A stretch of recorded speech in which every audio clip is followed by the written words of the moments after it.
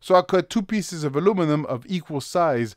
This one I placed in the scintillation vial with the scintillation cocktail and measured the background for 10 minutes, 10 times.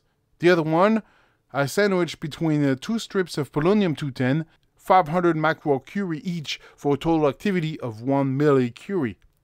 This is to expose the aluminum to alpha particles, which on extremely rare occasion trigger a nuclear reaction and release a neutron. This is the nuclear reaction Irene Joliot-Curie discovered in January 1934. The leftover from this intense bombardment is phosphorus 30, with a half-life of about 2 minutes. The blank measurement yields a probability of detection somewhere around 57 to 58 counts, with a statistical maximum somewhere around 60. The exposed aluminum strip yields a value of 63, which is above the statistical noise and must be considered as a legitimate detection.